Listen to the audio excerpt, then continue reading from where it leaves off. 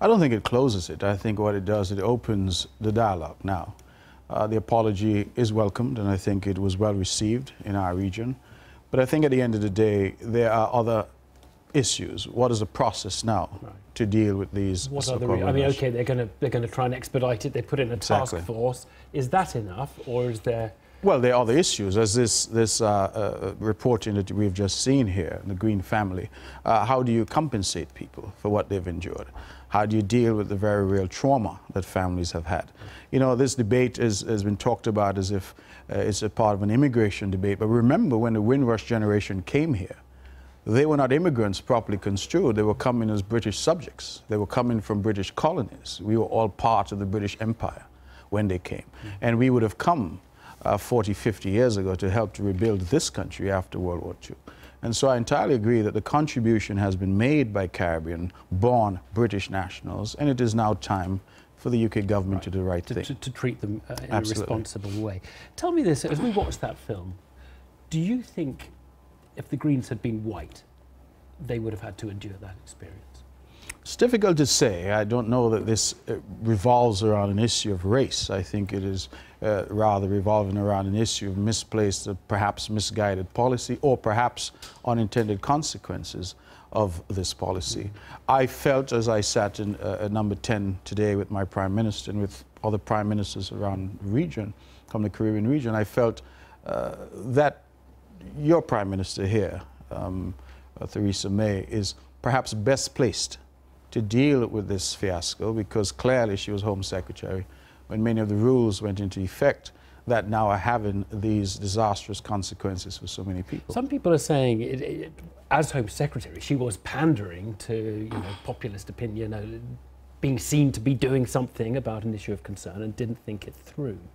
Would that be your take on what happened here, or are you more sympathetic to what the government was trying to do in the 2010s? Well, I think as a politician myself, we understand that we try our best to frame policy. It doesn't always work. It doesn't always work as we intend it to work.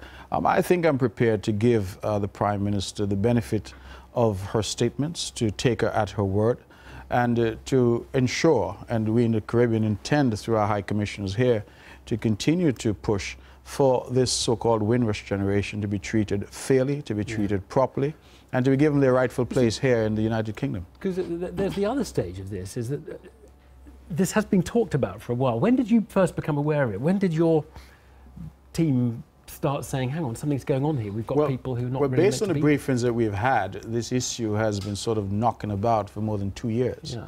So they were told, and they basically just thought, well, why, what a...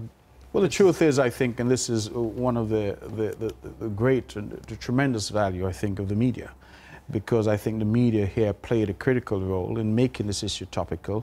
It has come now on the eve of Shogam, our Commonwealth Heads of Government meeting, and so it's a major distraction, if you will, that this sort of dirty laundry, if you will, is being aired at this particular time. So I think the timing and the role of the media have been critical. But what do you think of the immigration debate in Britain now? I mean, we're meant to be projecting ourselves as a post-Brexit global nation, not retreating from the world at all.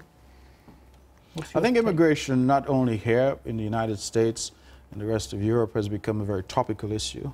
Indeed, it's an issue even in the Caribbean, as we have intra-regional travel.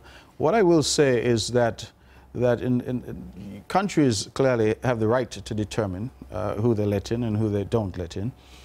This particular generation of people, I think, are the exception, because, as I said, they would have come when they were British nationals. But I think that the way that the British government deals with the Windrush generation might have implications post-Brexit, in terms of how Europeans living in England are to be treated, and vice versa, how people from England and living in Europe are to be treated as well. Foreign Minister, thanks very much indeed. Thank you. Thanks. We did ask the government to come on the programme to talk about the treatment of the Windrush generation this evening, but they said nobody was available.